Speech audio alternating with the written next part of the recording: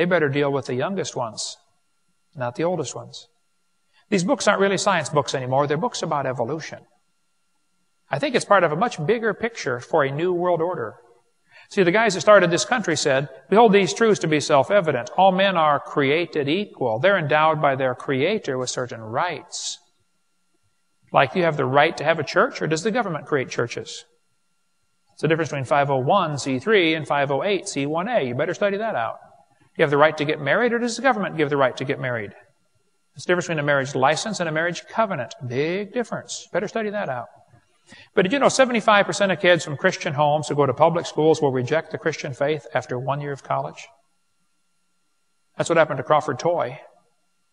Most people have never heard of Crawford Toy, but he was a very famous Southern Baptist seminary professor. He almost married a girl named Lottie Moon. Has anybody ever heard of Lottie Moon? You know, you guys have the Lottie Moon offering every Christmas. She was a great missionary to China. Crawford Toy, after the Civil War, went to Europe and learned about evolution. And he sucked it in and believed it. He became an evolutionist. Crawford came back to his Bible class and said, you know, the Bible intends to teach a plain 6-day creation. The Bible is simply in error at that point. The Bible's in error. Now, Crawford, hold on. Maybe your theory's in error. Maybe you got brainwashed. It's very easy to get brainwashed.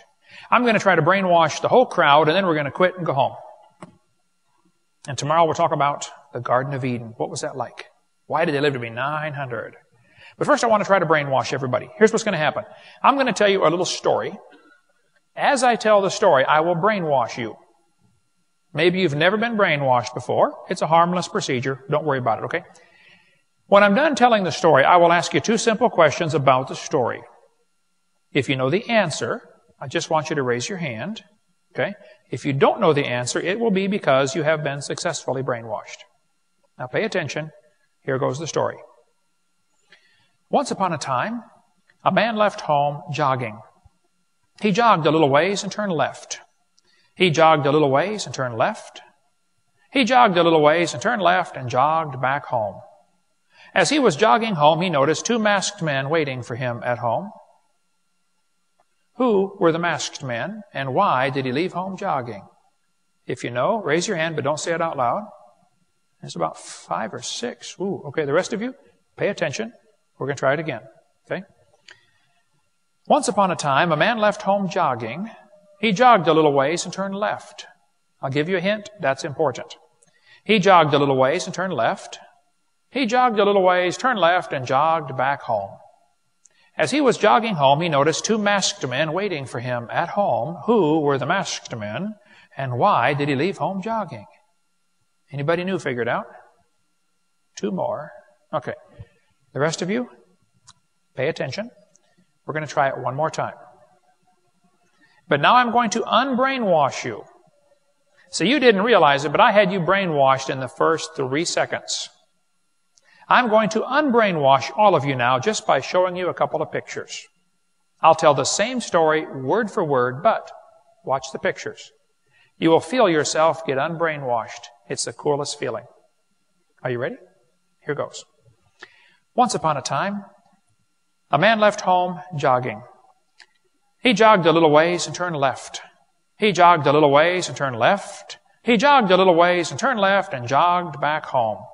As he was jogging home, he noticed 2 masked men waiting for him at home. Who were the masked men? The catcher and the umpire. You say, Brother Hovind, is it that easy to get brainwashed? Oh, yeah. You see, as soon as I said a man left home, you started thinking about a house, and you were off track.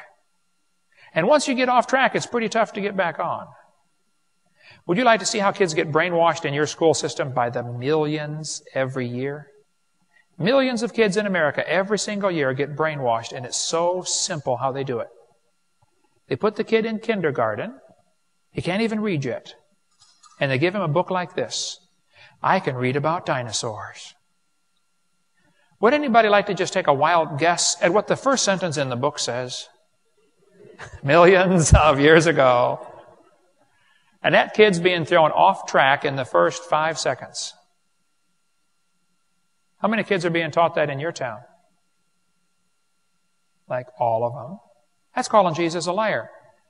Did dinosaurs live millions of years ago? Dr. Seuss even says it, millions of years before you were born. Jesus said the creation of Adam was the beginning. Oh, somebody's wrong, folks. Now, wait a minute. The Bible says before the flood came, they lived to be 900 years old. How is that possible?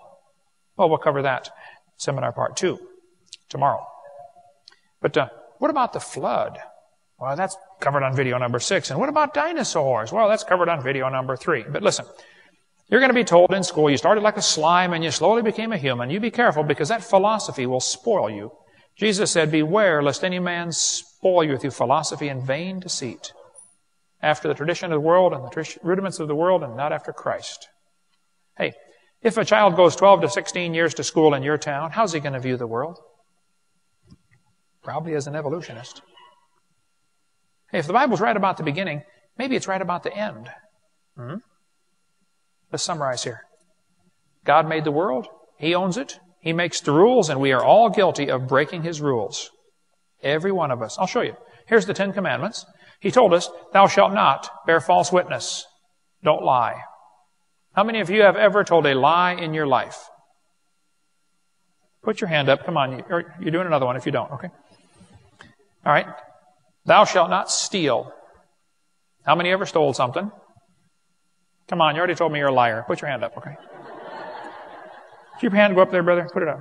Okay. All right, so far we know we're all a bunch of lying thieves, right? Do you want to read the whole list and see how we're doing? We better stop right there. There's no question we are guilty and we are going to be punished. God is a righteous judge. He cannot look upon sin and we're going to be punished. Or you need to find a substitute. That's where Jesus comes in. He wants to pay for your sins. 36 years ago, I told Him He could pay for mine. I asked Him to forgive me and save me. Hey, if you died today, where would you go? Smoking or non-smoking? Where are you going when you die?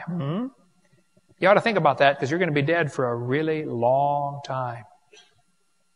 All you get in this life is a little bitty dash between 2 dates. I'm going to die someday. I'm going to try to make it the last thing I do, but it's going to happen. Hey, it could happen today. Have you seen the way they drive around Knoxville, Tennessee? You have got some certified rednecks out there, folks, and you can get killed on the way home tonight, right? Where are you going when you die? If you're not sure you're saved, why don't you ask the Lord to forgive you and save you? And if you are saved, what on earth are you doing for heaven's sake? Everybody ought to find something to do for the Lord. There's a war going on. Find something to do, okay? Get busy. Win souls. Be a Sunday school teacher, bus driver. Do something for God with your life. If we can help, that's what our materials are for. Catalog on the back table back there as well as our videos. We want to help strengthen your faith in God's Word. We hope you've enjoyed this video series on creation, evolution, and dinosaurs. Much more important, though, than knowing all the truth and facts about science is to know the truth about whether you're going to heaven or not. If you've never trusted Christ as your Savior, let me explain quickly what you need to do to go to heaven. The Bible says we're all sinners. We've all broken God's laws. We've disobeyed the Creator. We've done wicked things. We're sinners.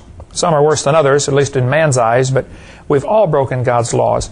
And the Bible says you have to repent. The word repent means to turn. It actually means 2 things, to turn from your sin and to turn to God. God's looking for a change in your attitude where you say, Lord, I don't want to do wrong anymore. I'm sorry, I've offended you. I want to do right. And you turn from sin and you turn to God and say, God, would you please forgive me? Would you save me? The Bible says in Romans chapter 3, verse 23, that all have sinned and come short of the glory of God. You need to admit you're a sinner. Number 2, the Bible says in Romans 6:23, the wages of sin is death. We deserve to die and go to hell because of our sin. But Jesus died for you. He loves you. He wants you to come to heaven. And anybody that will ask Him for the free salvation, God will give you the gift of eternal life. It says in Romans 6:23. It's a free gift. And it says in Romans chapter 10 and verse 13, whosoever shall call upon the name of the Lord shall be saved. If you would just call and say, Lord, I'm a sinner. Would you please forgive me? And ask Him. He will give you that free gift of eternal life. Why don't you just pray with me right now and you could receive Christ as your Savior. There's no magic words. God's looking at your heart. But if you could say this and mean it, God would forgive you. Just say, Dear Lord Jesus, I know that I'm a sinner. I've broken your laws. I'm sorry. Please forgive me. Please apply your blood to my account and forgive my sins and take me to heaven. In Jesus' name, amen. The Bible says if you call upon the Lord, you shall be saved. So if you've asked the Lord to save you, He promised He'd save you. Now your job is to grow. Read your Bible, pray, get involved in a good Bible-believing church, and begin to grow to be a good Christian. Thank you so much. Call or write if we can be any help at all. We'd be glad to help. For more information on the ministry of Creation Science Evangelists,